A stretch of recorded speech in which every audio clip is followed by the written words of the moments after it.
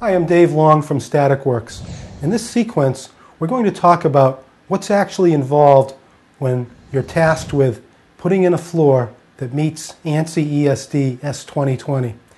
I get called probably once a week by people asking me what the resistance of the floor should be in ohms so they can meet 2020.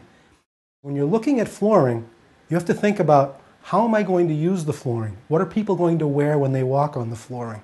The ANSI document actually recognizes the fact that flooring is part of a system. It doesn't operate by itself. So if you look at Table 2 in the ANSI document, you will actually see right above the table two methods for qualifying a floor that technically meets the requirements of that document. Method 1, which is the easy way to meet ANSI 2020, is to have a person put on static control footwear, take an ohm meter, hold one of the leads in their finger, attach the other lead to ground while they're standing on the static control floor, and take a measurement of the ohms resistance of their body, their footwear, the floor, the adhesive, if the flooring uses adhesive, the ground connection.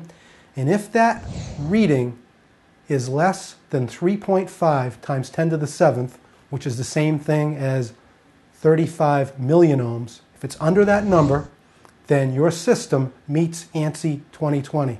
So it's not just about the floor, it's about the system.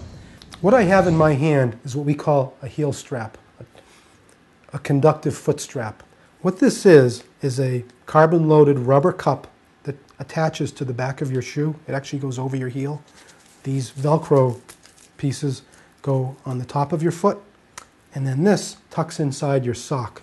And what this does, this acts as an electrical bridge between the skin on your body and the conductivity of the floor.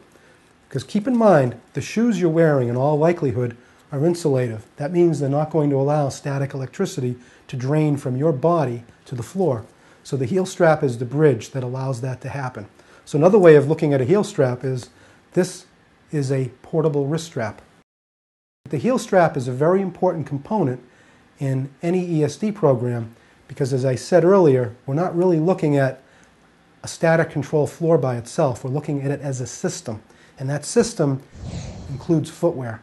Heel straps like this are relatively inexpensive. There are a number of manufacturers around the world. There are a couple of links on our website.